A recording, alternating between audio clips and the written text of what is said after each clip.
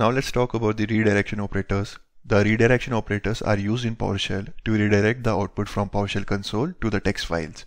And here we have greater than operator that sends the specified stream to a file, and double greater than operator that will append the specified stream to a file, and we have n greater than &1 operator that will redirect the specified stream to the success stream.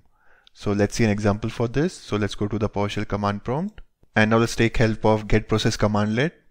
And here I already have notepad process that is opened, so we will use the notepad process in our case. So let's say get process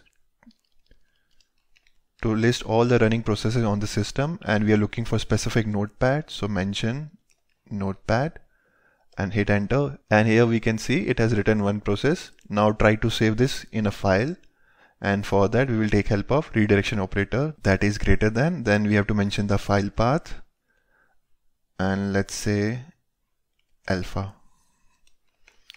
If the file is not present in this directory, then it will create a new file and hit enter, and here we can see the output has been stored inside the alpha.txt file. So let's verify, go to the desktop, and here we can see alpha.txt, and here we can see the notepad process that was running.